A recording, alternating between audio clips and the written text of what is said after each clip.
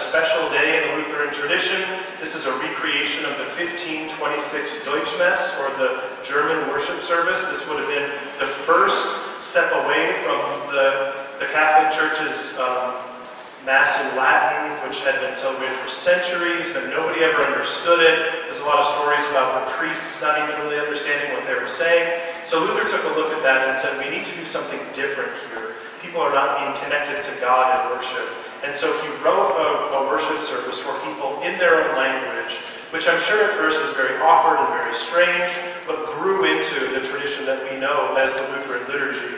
And so if what we do today seems old-fashioned, or if it seems strange, if it feels more Catholic to you than usual, then just remember, this is the first step away from that Catholic Mass. Not the most recent one, the first one. So it's going to feel older, it's going to feel a little bit stranger, more old school to you, but that's kind of one of the points here. All of the songs and the prayers and exhortations and collects and all the things that we'll be using today are original, although translated into English. I think appropriately. It's all original from that 1526 worship service.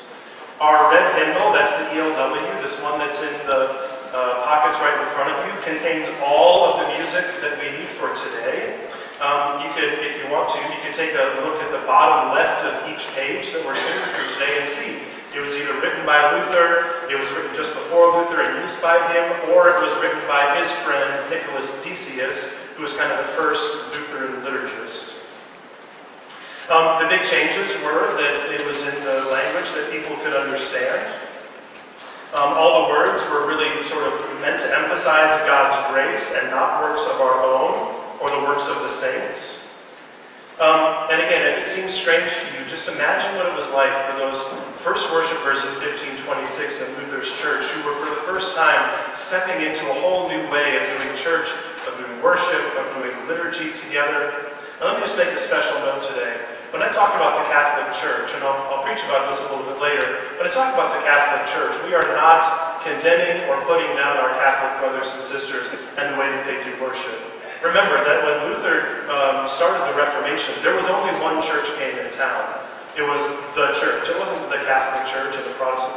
It was just the church. So Luther took a step away from that and said, this church entity has too much power, too much control, and they've gone astray on a few things. So let's reform those things and do things in a different way and sort of be inclusive. Now, it didn't turn out that way. It turned out to be division, and now there are thousands of different denominations in the world, but Luther just knew that one church. So if I talk about the Catholic Church, I'm just talking about the church of the day. I'm going to be talking you through our worship service today, so when you need to be on a certain page or doing something, I'll make sure to make a note of that verbally so that you can follow along best we can.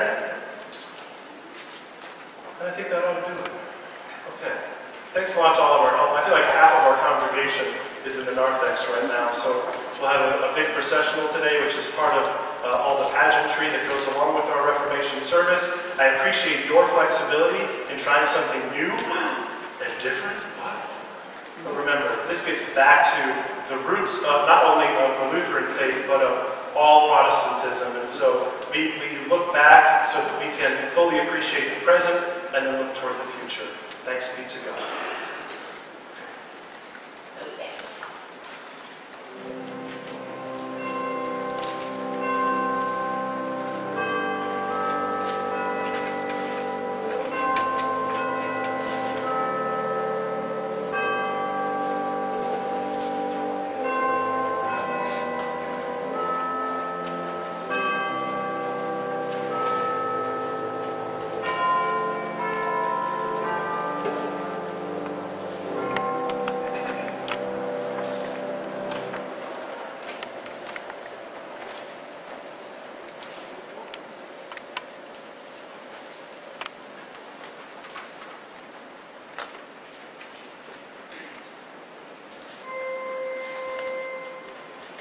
I invite you to stand as you're able, and turn your bodies toward the cross.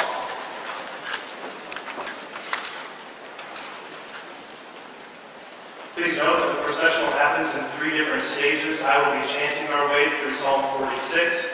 There will be 4 different times when we sing the first line of hymn number 504. So I invite you to turn to hymn number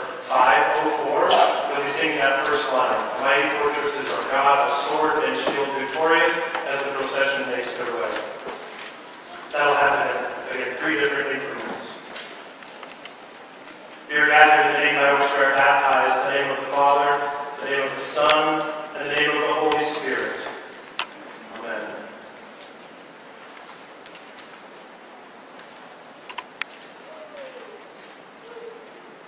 God is our refuge and strength, a very present help in trouble. Therefore we will not fear, though the earth be moved, and though the mountains shake in the depths of the sea, though its waters rage and foam, and though the mountains tremble with its tumult.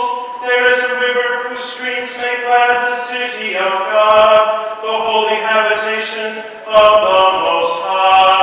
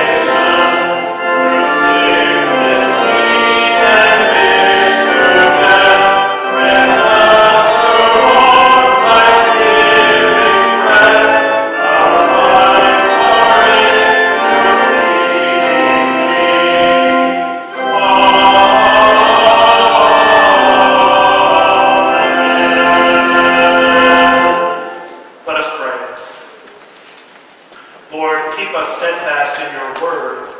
Curb those who by deceit or sword would wrest the kingdom from your Son and bring to naught all he has done. Lord Jesus Christ, your power make known, for you are Lord of lords alone. Defend your holy church that we may sing your praise triumphantly. O Comforter of priceless worth, send peace and unity on earth. Support us in our final strife and lead us out of death to life. Amen.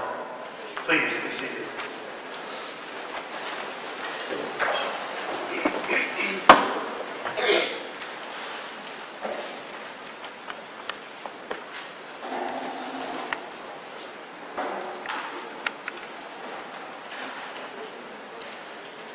God's word for Romans, the first chapter.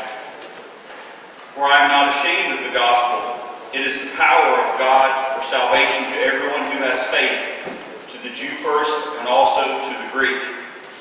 For in it the righteousness of God is revealed through faith for faith, as it is written, the one who is righteous will live by faith. For the wrath of God is revealed from heaven against all ungodliness and wickedness of those who by their wickedness suppress the truth. For what can be known about God is plain to them, because God has shown it to them. Ever since the creation of the world, his eternal power and divine nature, invisible though they are, have been understood and seen through the things he has made. The word of the Lord.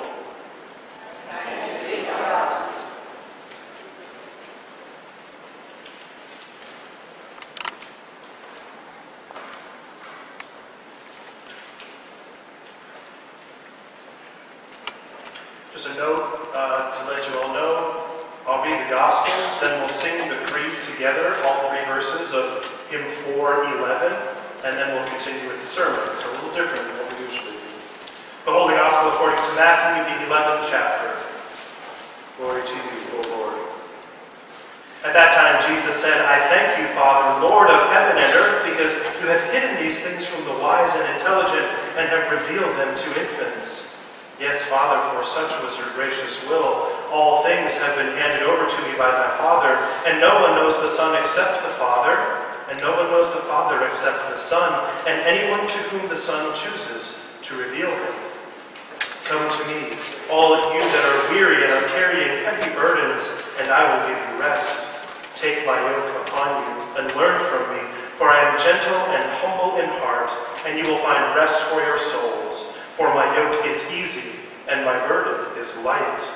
The Gospel of the Lord. Praise to you, O Christ. We'll sing the creed together in 411.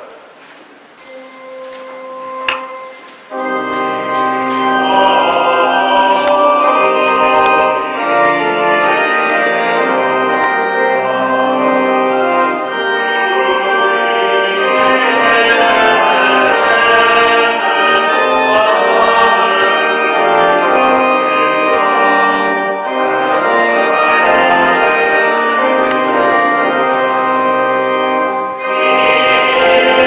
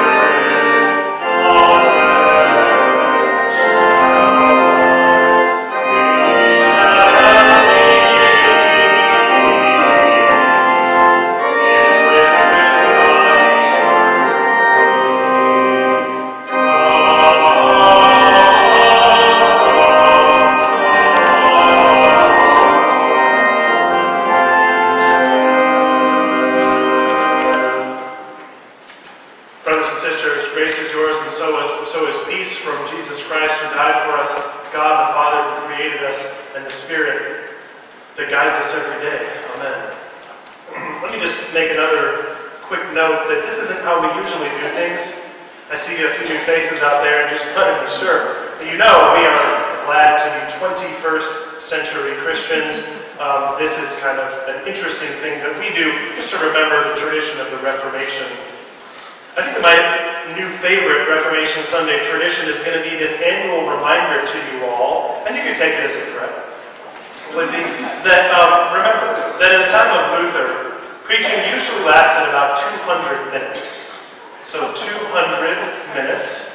In fact, if you've been to Germany, places like Wittenberg or Erfurt, maybe you've seen the great big things that they would turn to show the preacher at the back of the church. At the time, each one of them was about 90 minutes. And so when both of those had expired, the preacher knew it was about time to wrap up. Remember, too, that this worship service that we're in today, this is a 10:30 worship. This would be like the midday Mass.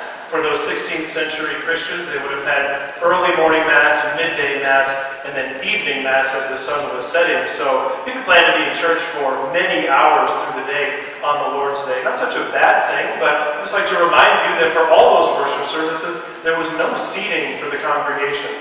And so you'd be standing through my 200-minute sermon, which I think just sounds amazing. I could really get through a lot of stuff up here in 200 minutes. And if you weren't paying attention, you really know it. Because you just pretty much have to fall out on the floor. There'd be no other option. And then we could really make you feel bad afterwards. Those were the days, weren't they? Anyway, that's not what we're all about today. But it is a reminder for us that what we know today as our church comes from very distant roots in the distant past, but it's something we can celebrate back then, continuing in the work that we do as the church today, and knowing that God bless us also in the future.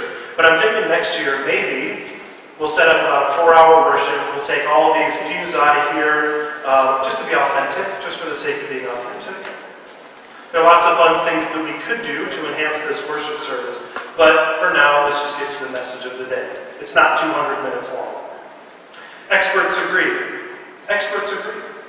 You can go online, you can read psychology textbooks, you can listen to motivational speakers. Experts agree that one thing you can do to just lighten the load in your daily life is to let go of the things that you don't have any control over, and to just take advantage of the things that you do have control over. Amen to that? I wonder if anybody's gone through the spiritual exercise of just giving away the things that you can't control. The people, the things, the government, all the things that you can't control in your life, and just giving that away for a little while, just giving it to God, and feeling your shoulders get lighter as you do that. It's totally amazing. There's science behind it, when you can turn off the parts of your brain that try to control others, and try to control situations, and worry about things happening far away that you don't have any control over. It just brings a lot more peace, and it brings a lot more energy to the things that you can control. And so it's just good advice across the board to let go of the things you can't control and really do well on the things that you can control. Inspirational speaker Byron Katie sums it up really well. She says, there are only 3 kinds of business in this world: my business, your business, and God's business. When you think to yourself, hey, he or she needs to get a job, or I want you to be happy, or you need to be on time, or you better take care of yourself, that means I'm in your business. When I'm worried about earthquakes, floods, wars, or when I will die, then I'm in God's business. And if I'm in your business, or in God's business, the effect is separation from you, from God, and from myself. That's a good way to think about it. We spend a lot of time in other people's business, don't we? They need to do something differently. I can't believe they're not here today. He or she really needs to clean up their act, etc., etc. It happens with friends of yours, it happens with family members, it happens with people you've never met. It happens all the time. Life is better, it turns out, when you take care of the things that you can control, that you can take care of. It lightens the load. Don't worry about what you can't control. It's just good practical advice for living in the real world. It lightens the load. It turns out that we walk around in our everyday lives carrying heavy burdens. heavy burdens that mostly are things that we can't do anything about. And so they just get heavier and heavier and heavier as we go along. If it seems a little odd to be talking about what you can control and what you can't control today on Reformation Sunday, then maybe we need to talk about something that happened 501 years ago now, and the reason behind the Reformation in the first place. We all know that Luther was a person of intense faith. We know through his writings, which are voluminous and fill up entire libraries, that he was a person of practical faith too. Very faithful, very practical. He grew up and he was trained in a system. And we can call it the Catholic Church, but again, at the time, it was just the church. It was the only game in town. And it had developed all these systems of philosophy and thought, liturgy and practice that had shaped the lives of believers like Luther. Sometimes it was for the benefit of the believer. Sometimes it was for the benefit of the church. And a few times it was for the benefit of both. By the time Luther was studying and teaching advanced theology and scripture and church leadership in places like Erfurt and Wittenberg in Germany, Luther's intense and yet practical faith was nagging at him furiously. His conscience was right there, and it told him something just isn't quite right here. Something just doesn't add up. In the years following 1510, Luther had this growing thought, and you could almost tell through his writings that it was just growing inside of him. He had to kind of write around it for a while, but then he finally just dove into the heart of the matter. At some point along the way, he believed that the church had overstepped its bounds in preaching and teaching, and it started to tell people that individual believers could threaten or earn their own salvation. He heard preaching from those who were selling indulgences. He heard preaching from local priests that basically said the sins of believers are supposed to weigh heavily upon them. And the way to lighten that load is to do good works and pay money to the church, which sounds pretty appealing to have that message. Listen, I know that your sin is weighing heavily upon you today, but if you just pay your pastor more or put more in the offering plate, that is your ticket to salvation. That is an easy way out. It's an easy way to lighten that load. It sure is. And over the centuries, we get the sense that the church had just sort of drawn that connection and said, well, we need the money and people need the relief, so let's just put those two things together. The more good work you do and the more money you give, well, the closer you are to heaven. Luther finally, after the Spirit had nagged on him for years, finally, in October of 1517, on All Hallows Eve, of all things, walked up to the castle church in Wittenberg, Germany, and he nailed his 95 theses on the door, 95 explanations of why he didn't believe that that was true. In these 95 theses, or these arguments, Luther essentially said to the church, and these were addressed to the church, to the Pope, saying, you are claiming to be able to control things that God alone can control.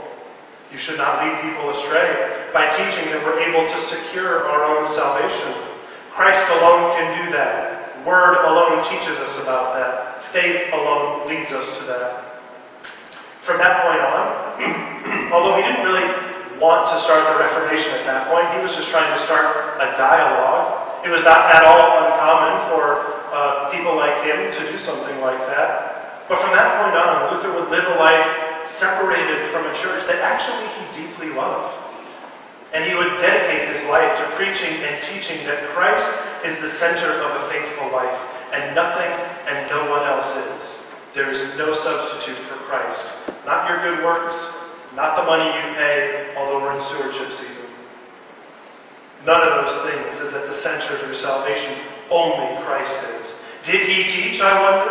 Does that mean that he taught? You mean to tell me, Pastor, that Luther taught us that Christ has won our salvation, so therefore we have nothing to do? What will Luther say? By no means.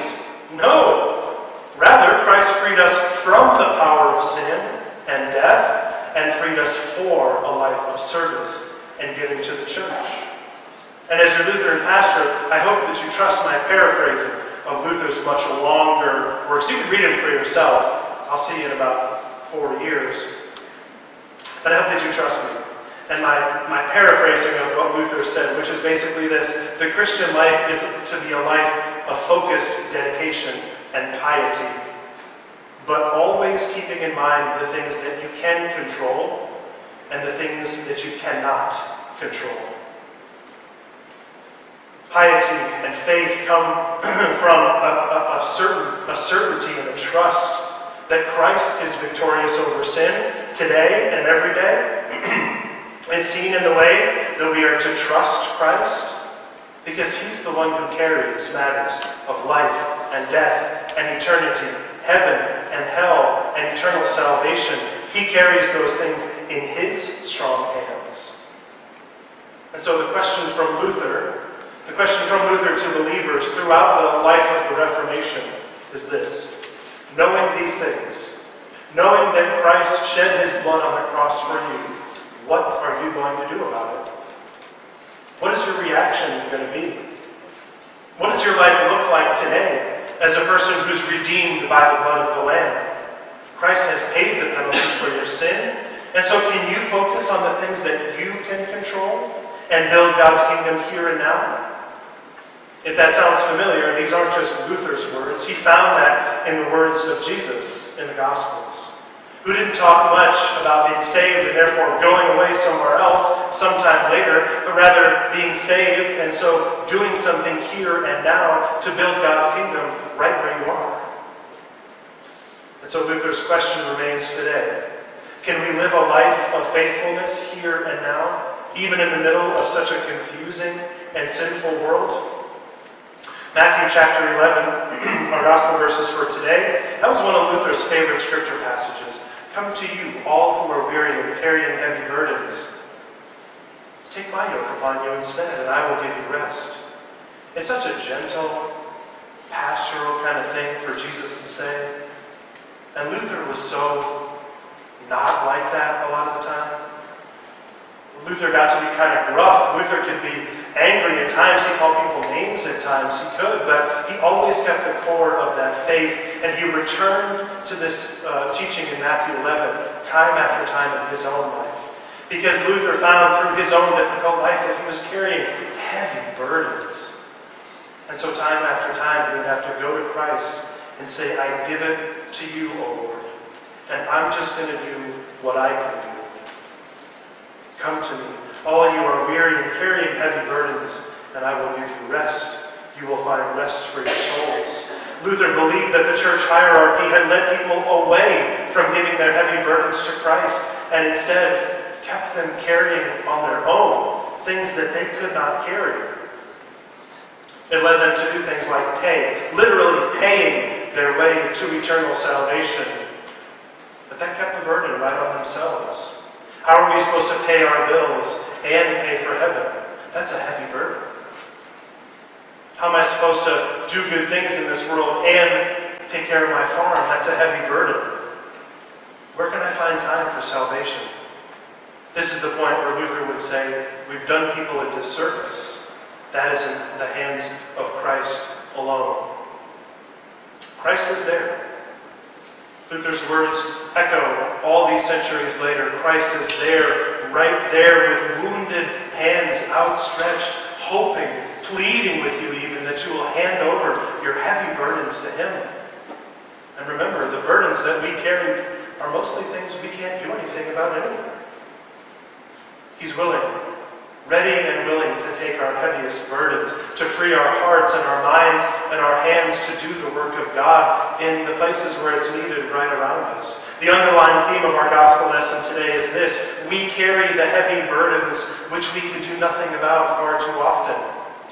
Questions about the future, about people doing things far away from us, about life and death and salvation, questions about people far away, the burden of being owned by our own possessions. We carry all those heavy burdens with us here to church today, and they weigh us down. Some of those things we can be proactive about. Some of those things we can do something about, and most of them we can't. Here comes Christ and offers to take away those heavy burdens, to take what is only in His control, to take that back from us, and to place on us instead the yoke of his true salvation, the yoke of faith. It might not always be easy, but it welcomes Christ as a constant companion. And so I think the gospel message today for us is focus on the things you can control and let God do the things that God is going to do. I don't know about you, but I feel a lot of heavy burdens today. Heavy burdens. And it weighs me down. I learned yesterday about another shooting in Pittsburgh. This time it was focused on a Jewish synagogue there in Pittsburgh. 11 people dead, others wounded. That's a heavy burden. A heavy burden to bear. It's one of many such incidents in our country lately. I feel the burden of political rhetoric, back and forth, back and forth. Not all politicians are the same, but we can feel that burden with us. What are we supposed to do? Are people really representing our values? How do we find the right person? I can't read through all that. I don't know what to do. Heavy burdens. The culture that we live in, being owned by our possessions, so many things would weigh us down, and there's Christ. Wounded hands out, saying, give me that heavy burden. I will take it for you. And I will place upon you the yoke of faith and salvation. We're reminded too often that only God knows certain things, and some things are just in God's hands. And so I wonder, what heavy burdens are weighing you down today? Give them to Christ. Give them over to Christ's wounded and strong hands, and walk tall and proud and the free person that God has made you to be. This is how we'll find rest for our souls. Thanks be to God. Amen. This will be a little different than what we usually do. The peace of Christ be with you always. And also with you. Share that peace together.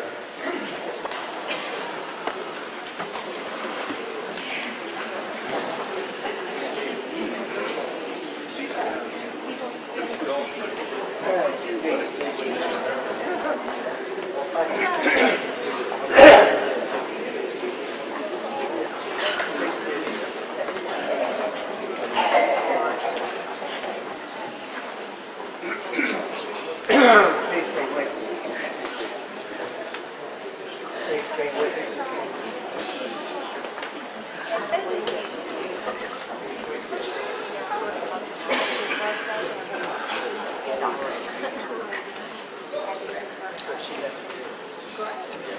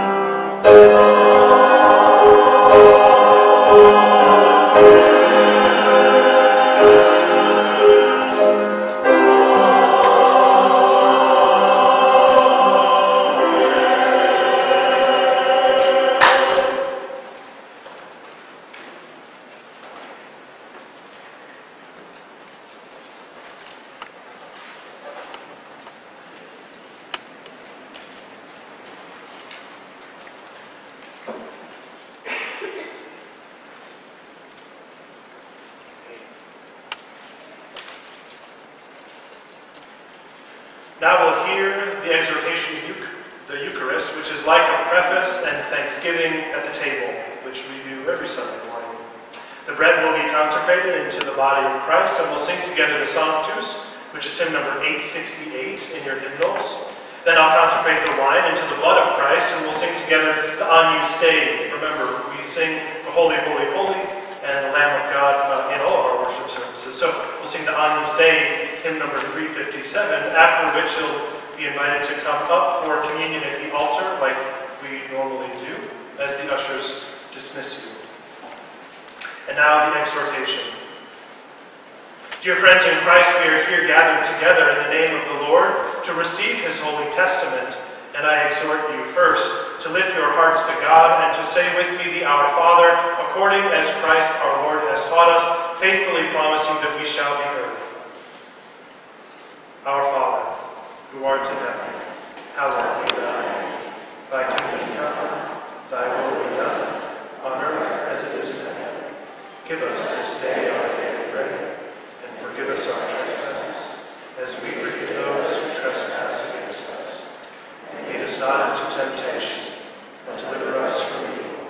For thine is the kingdom, and the power, and the glory, forever and ever. Amen. Next, I exhort you in Christ that with right faith you take heed to the testament of Christ, and especially that you hold fast in your hearts the word whereby Christ gives us his body and blood and remission of sins, that you bethink you of, and thank him for the infinite love which he has shown us, in that through his blood he has redeemed us from God's wrath, from sin, death, and hell. And then to take to yourselves outwardly the bread and wine, which is his body and blood, for an assurance and pledge thereof. In such wise will we, in his name, and as he commanded in his own word, handle and use his testament.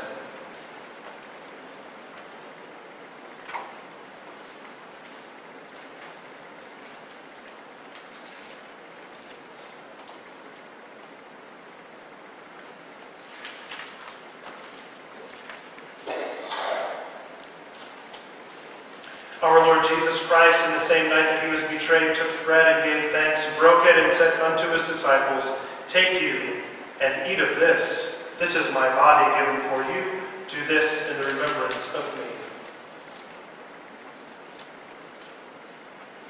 In remembrance of his holiness, let us sing together Luther's Sanctus, found as hymn 868 in your red hymnals.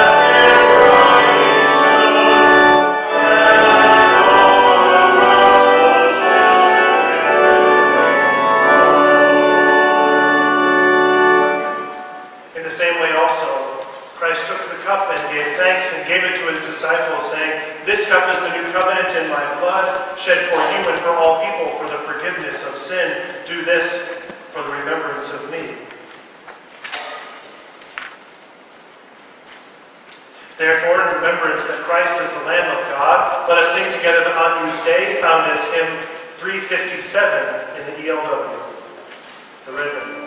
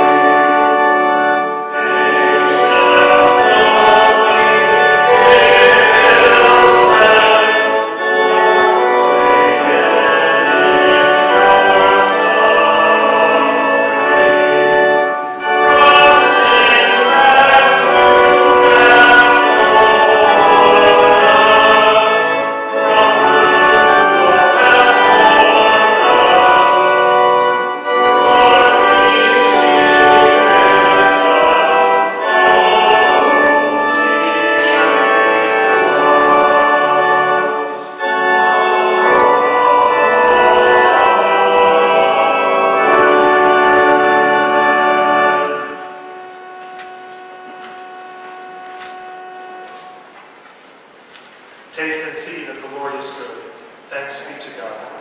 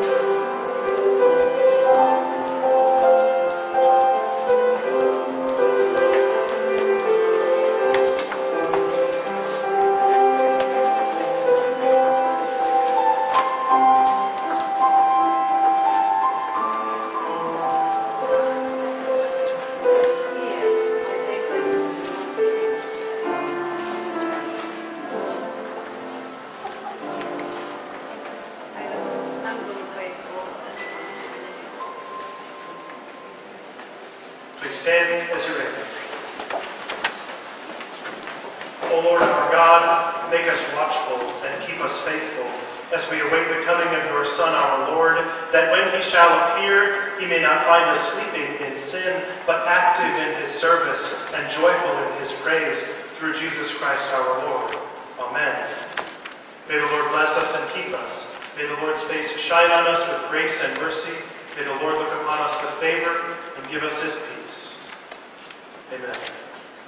Please standing as you're able. Please continue standing as you're able and turn to our recessional hymn 517.